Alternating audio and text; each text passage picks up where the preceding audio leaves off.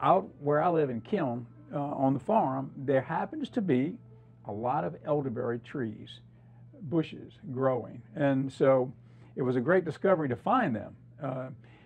Wild elderberry. And, or maybe somewhere along the way, a person that had been there before me had planted them. I don't know.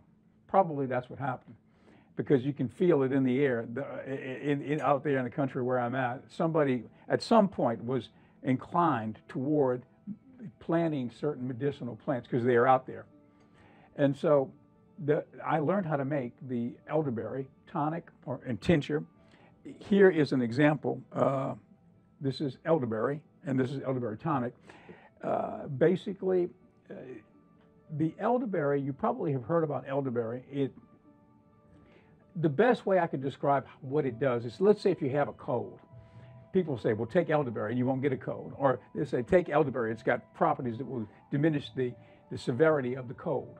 Well, yes. And as I have learned, what it does is it's a simple thing. The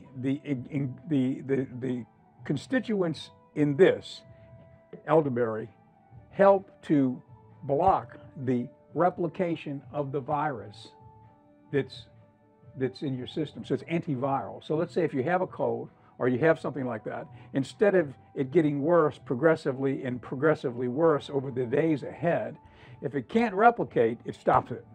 So here's an example. I give it to my 2 kids, and I notice that they're not getting colds like they used to. I usually get sick once in the winter, you know, and have a cough, and then it gets in my lungs and I'm coughing, and it's terrible, and I hate it. Once a year usually. This past year, this winter, I didn't get sick, thank God. And so I started to get sick one time, and I could feel it coming on. It was in my chest, about to get me, where I knew I was sick.